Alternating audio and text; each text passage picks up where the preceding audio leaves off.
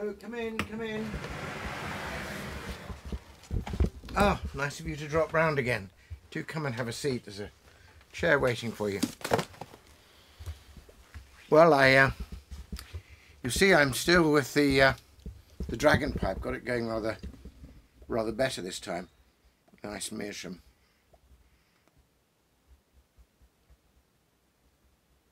Get a few rings, but not through each other. But I thought I'd have it because I so much enjoyed revisiting that classic first encounter with the dragon by Bilbo, revisiting that with you last time. I thought it might be fun by way of comparison and contrast, and, you know, just to do it, to have the wonderful moment in C.S. Lewis's The Voyage of the Dawn Treader, which I have in this nice hardback with the Pauline Baines illustrations. Anyway, there's obviously a wonderful moment. Indeed, this whole dragon, indeed dragoning and undragoning episode in The Voyage of the Dawn Treader, featuring the unfortunate but later rather improved Eustace Clarence Scrubb. And we haven't got time for the whole thing, but I thought that just the opening sequence with the dragon is magnificent, so I thought we could have fun with that.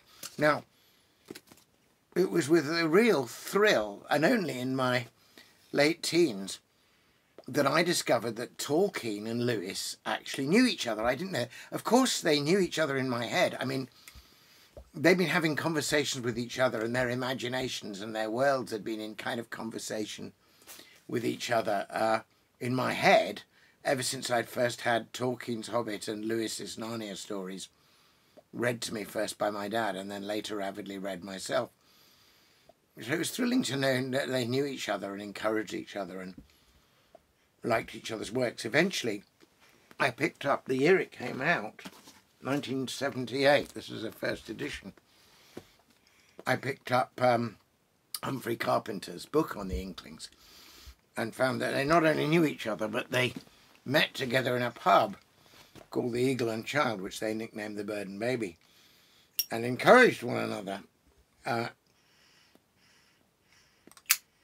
and drank beer and smoked pipes. And I have had the pleasure of doing both of those things in the Eagle and Child, because that was in the days before it was banned. Anyway, we mustn't go on about that, because I want to read you the this wonderful bit from The Voyage of the Dawn Treader, and I'll show you the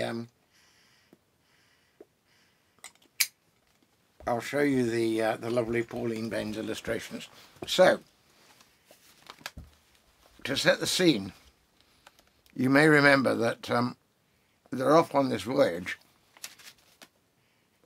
The children have got into Narnia this time through a painting on the wall of a ship, a beautiful ship called the Dawn Treader. And they all end up with their cousin that they don't really get on with, Eustace Scrubb. Or two of them end up on the boat and meet Prince Caspian, and it's on a series of wonderful adventures seeking the Utter East. Anyway, they have a terrible storm and they're driven onto an island which they know nothing about. And there's a huge amount of work to be done, getting all the torn sails off the ship and repairing them and getting out the old empty barrels that need to have fresh water from the island, all that kind of work. And Eustace doesn't like work, so he slips away and he gets lost. And he ends up in this remote valley where he hardly knows how to get back, and there's been fog, and when the fog lifts he realises he's completely alone and lost. And he's been making a thorough nuisance of himself up to this point in the story, but of course, you know, they're loyal and they miss him too. So he finds himself lost in this valley, and there's a pool, so he's thirsty. So he turned around again, thinking that at any rate he'd better have a good drink from the pool first. But as soon as he had turned, and before he had taken a step forward into the valley, he heard a noise behind him.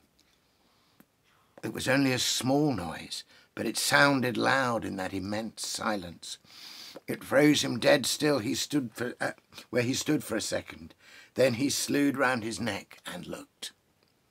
At the bottom of the cliff, a little on his left hand, was a low dark hole, the entrance to a cave perhaps, and out of this 2 thin wisps of smoke were coming, and the loose stones just beneath the dark hollow were moving, and that was the noise that he'd heard just as if something were crawling in the dark behind them.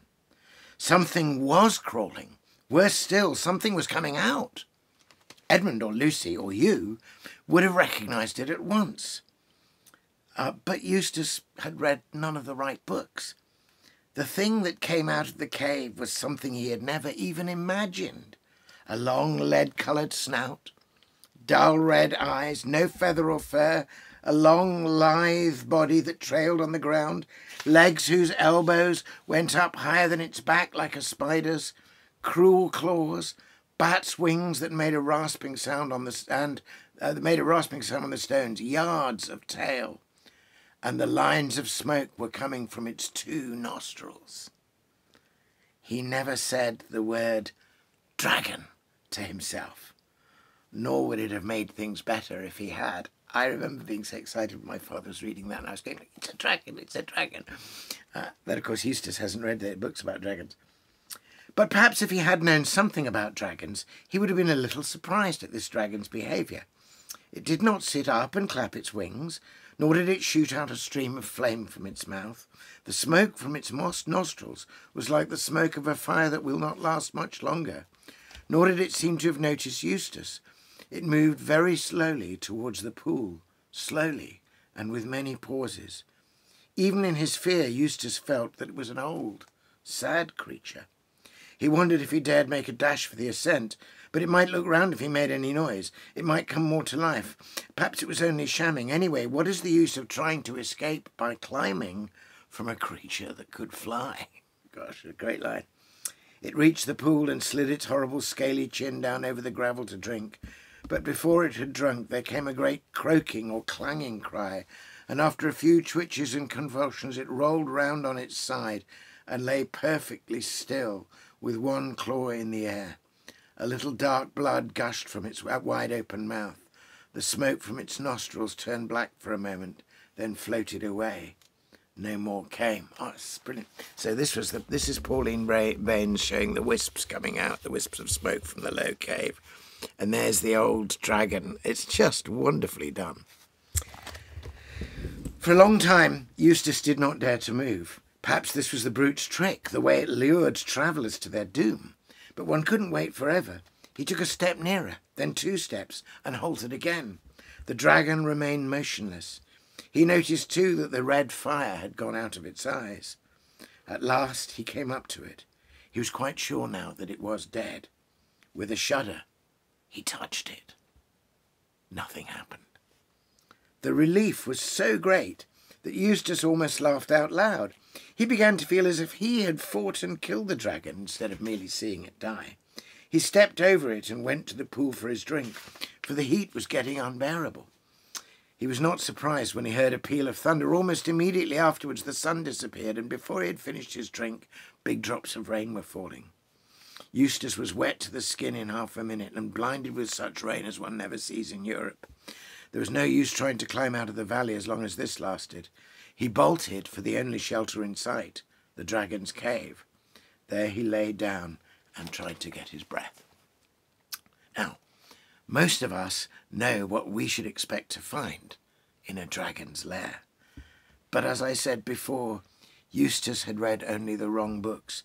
They had a lot to say about exports and imports and governments and drains, but they were weak on dragons. That is why he was so puzzled at the surface on which he was lying. Parts of it were too prickly to be stones and too hard to be thorns, and there seemed to be a great many round, flat things, and it all clinked when he moved. I remember, again, my dad reading this. I was right there saying, Dad, treasure, treasure. There was light enough at the cave's mouth to examine it by, and of course Eustace found it to be what any of us could have told him in advance. Treasure. There were crowns, those were the prickly things, coins, rings, bracelets, ingots, cups, plates, and gems.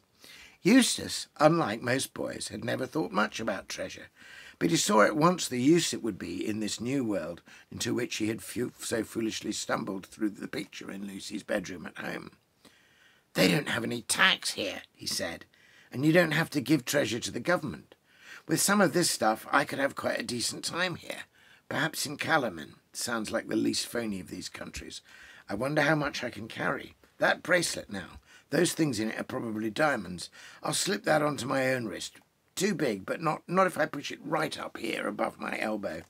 Then fill my pockets with diamonds. That's easier than gold. I wonder if this infernal rain, when this infernal rain is going to let up.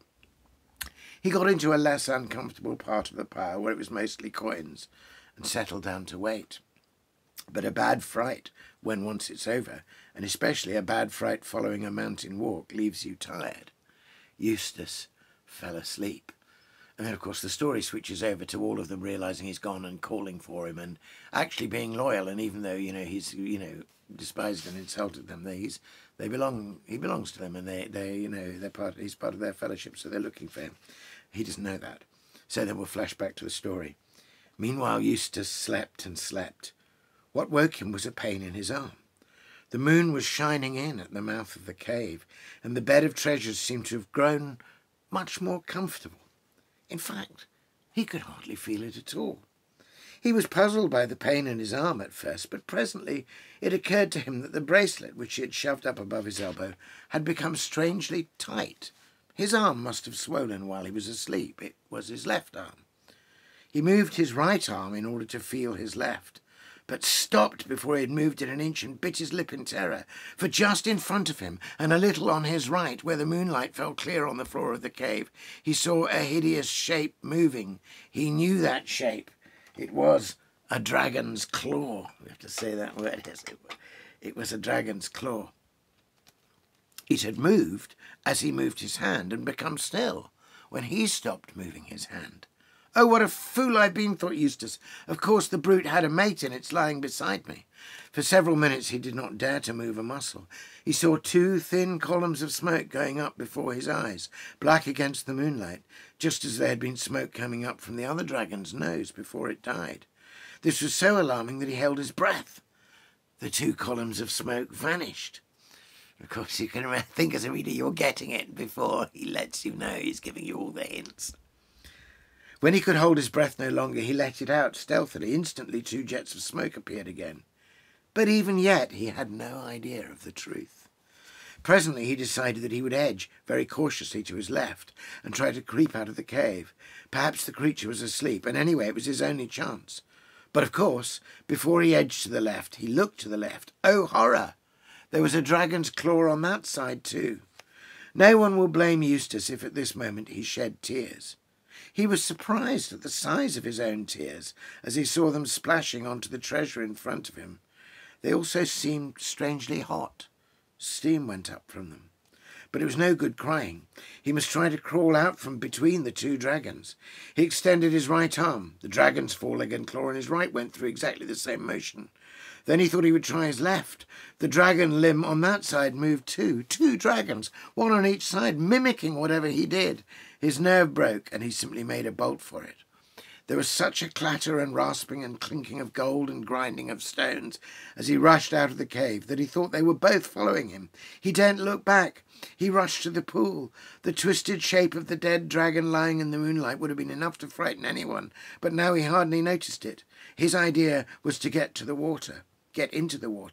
But just as he reached the edge of the pool, two things happened. First of all, it came over him like a thunderclap that he had been running on all fours. And why on earth had he been doing that? And secondly, as he bent towards the water, he thought for a second that yet another dragon was staring up at him out of the pool. But in an instant, he realized the truth. The dragon face in the pool was his own reflection. There was no doubt of it. It moved as he moved. It opened and shut its mouth as he opened and shut his. He had turned into a dragon while he was asleep, sleeping on a dragon's hoard with greedy, dragonish thoughts in his heart. He had become a dragon himself. That explained everything. There had been no two dragons beside him in the cave. The claws to right and left had been his own right and left claw. The two columns of smoke had been coming from his own nostrils. As for the pain in his left arm, or what had been his left arm, he could now see what had happened by squinting his left eye. The bracelet, which had fitted nicely on the upper arm of a boy, was far too small for the thick, stumpy foreleg of a dragon. It had sunk deeply into his scaly flesh, and there was a throbbing bulge on each side of it. He tore at the place with his dragon's teeth, but he could not get it off. In spite of the pain, his first feeling was one of relief. There was nothing to be afraid of anymore.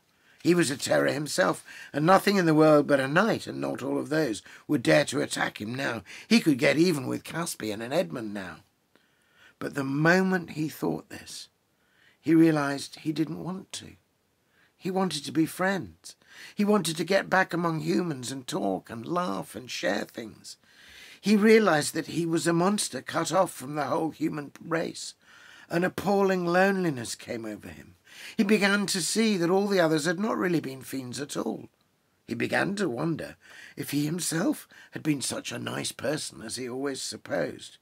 He longed for their voices. He would have been grateful for a kind word even from Reepicheep. When he thought of this, the poor dragon that had been Eustace lifted up its voice and wept. A powerful dragon, crying its eyes out under the moon in a deserted valley, is a sight and a sound hardly to be imagined. And there's Pauline Bain's beautiful picture of the poor dragon that was Eustace crying. I remember reading, even as a child, reading that last sentence with great satisfaction.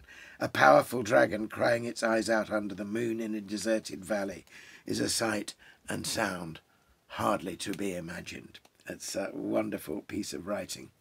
So, of course, there's much more of the adventure, and I'm sure you know it, and there's the interesting story of Eustace changes, as it were, a bit more on the inside, but eventually, happily, is able to change back on the outside and to be, in Lewis's beautifully invented word, undragoned, though he needs help to do that. He needs the help of Aslan to do that. But anyway, I just thought it would be fun to... my own dragon's claw pipe has gone out, rather like the fire in the dragon there, but unlike the fire in the old dragon, this can be re-illumined. Anyway, it's good of you to drop round. It's a great pleasure for me to revisit these classics of my childhood and see that perhaps the child in me is still alive and still full of wonder and marvel. So anyway, thanks for coming round.